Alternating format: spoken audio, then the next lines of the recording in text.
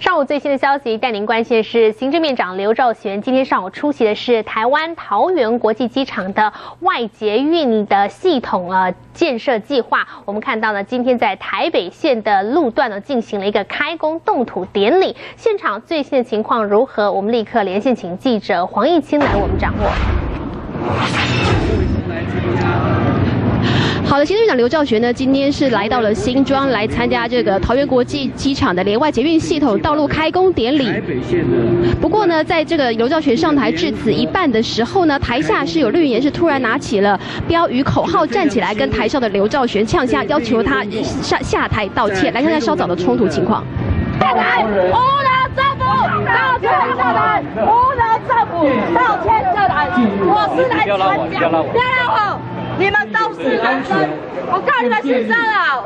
更舒适、更把我的海报还给我！无聊，交通服务。把我出去外面闹，无聊。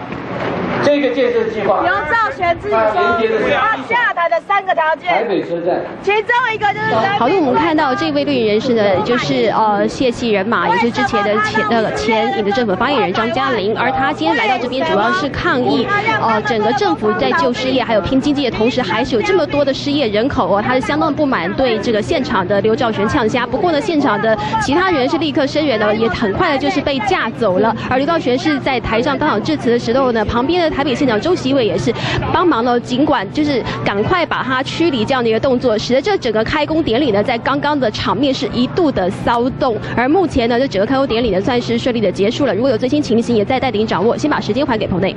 好，我们看到绿营的人士到现场呛下，立刻被架离现场，这是我们看到目前最新的情况。